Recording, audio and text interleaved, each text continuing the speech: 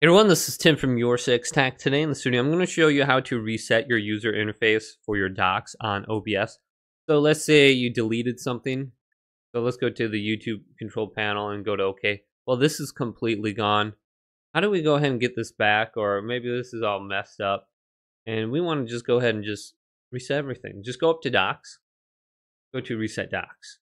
Are you sure you want to do this? Let's go to Yes. This is how it looks by default. Now, if you want to get like that YouTube thing back, we just have to go to Docs and go to YouTube. And then we have to drag it where we want it. So you can put it back over here. Otherwise, we can go to like lock docs so this doesn't happen anymore. We can go to docs full height. I don't know what that does, but just go to this section and you can go ahead and hide or unhide anything under here.